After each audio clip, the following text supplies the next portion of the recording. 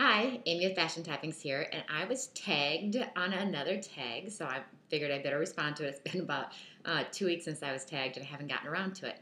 So I'm going to go ahead and do it today. So I was tagged, I have them on my phone.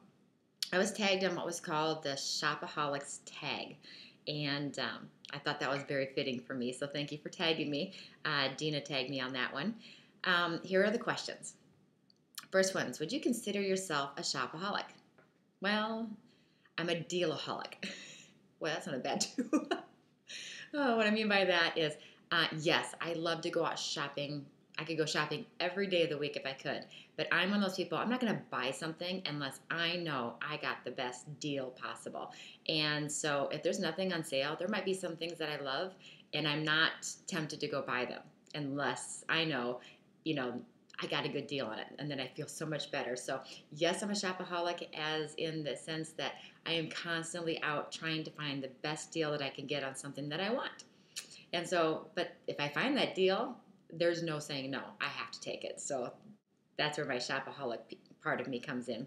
Next question. How would you classify your style?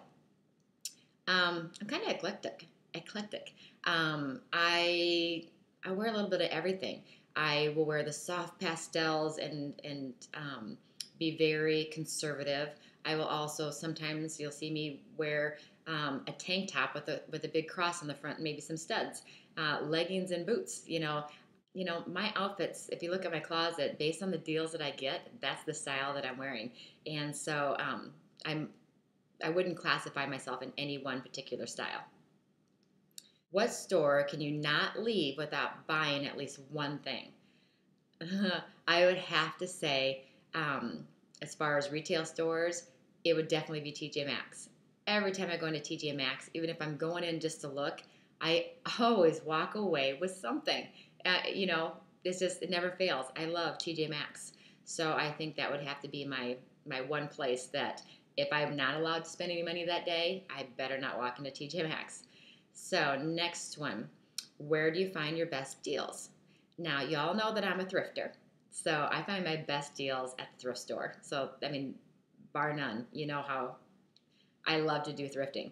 And also at my secondhand stores and my consignment shops.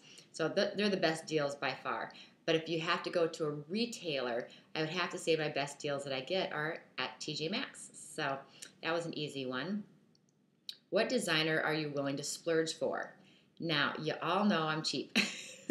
So there's some designers that I would love to have, but as far as what I'm willing to pay for, even if they're on sale, they wouldn't be low enough for me. So I mean, like Louis Vuitton, um, uh, Chloe, Chanel, those are my favorite. But the only thing is even if they're on discount or if they're on sale, you know, they would be too much. So I'd have to say that the designer that I am willing to splurge for, that is usually at a price point I'm willing to splurge for, would have to be Coach. I love to go up and buy a Coach purse. I get coupons for Coach. I belong to the Coach VIP program, and so yeah, when Coach purses come on sale, I will splurge on those. Those are my favorite. That and BCBG and Steve Madden. So those are the designers that I'm willing to splurge for that get their prices in my price point that I'm willing to spend the money on. If that makes sense. Okay, next one. Do you have a go-to shopping outfit? Yes.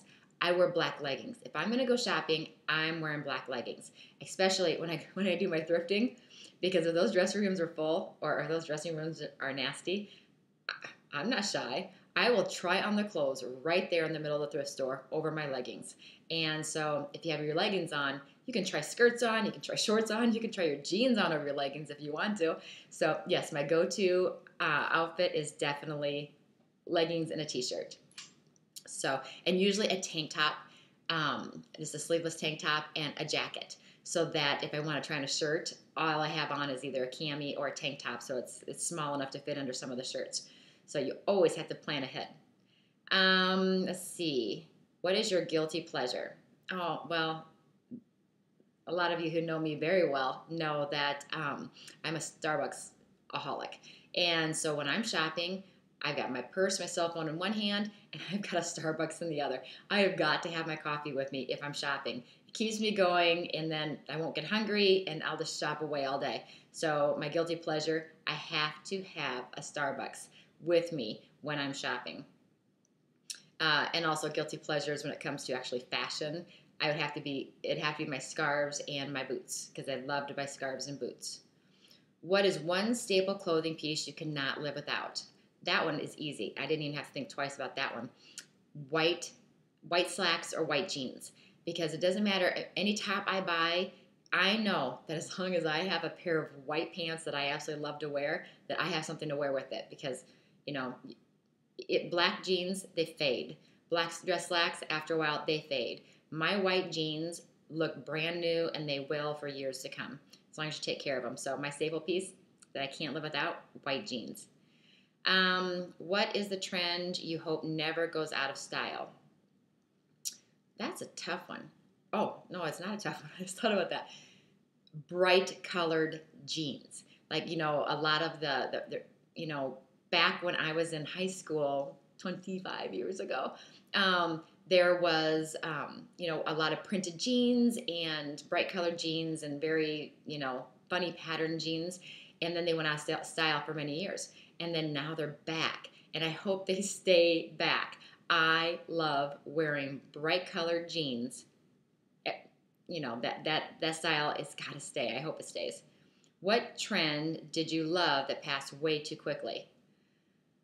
Leggings. They were back at, we used to wear leggings over our boots and over our skinny jeans in the 80s.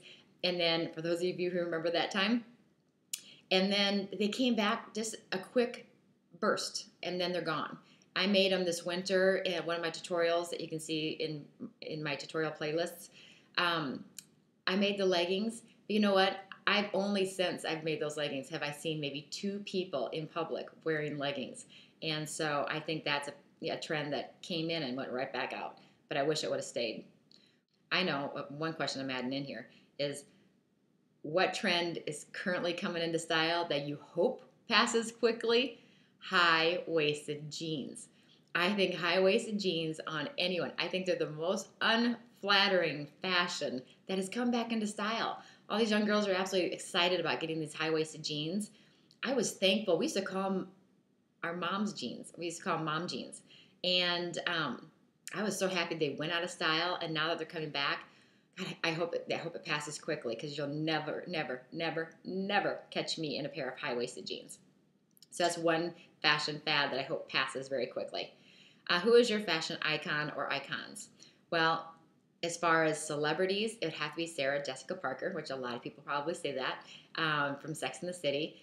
No matter what she wears when she goes out, she just looks classy. She could be wearing the sweatshirt off her shoulder. She could be wearing her hair in a ponytail, and she still just looks trendy, and she looks I adore her. I wish that show would have stayed on TV.